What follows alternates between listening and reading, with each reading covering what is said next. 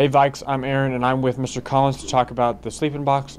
We've seen many advertisements about Sleeping Box in the last couple weeks, but what actually is it? Sleep in a Box is an event that Interact has been putting on for 5 or 6 years now, and basically it is a homeless awareness and fundraising activity. We collect canned goods and we collect funds to donate to the Topeka Rescue Mission, to North Topeka Outreach, and PANT, which is an organization that helps homeless people that have pets.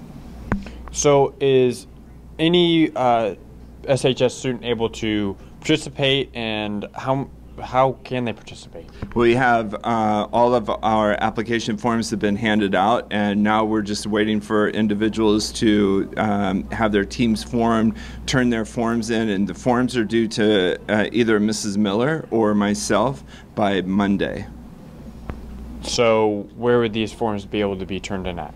They can turn in their forms to my room in W1 or Mrs. Miller's in W15. And why should students participate in this event? Yeah, it's important to, as members of the community, to be involved in your community and find ways to enhance the lives of others, especially unfortunate people.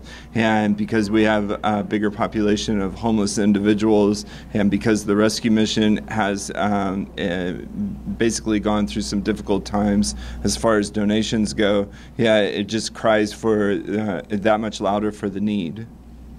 Okay, and so when is this event going to be happening?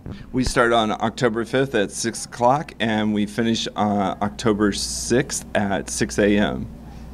Okay, I hope to see all of you there.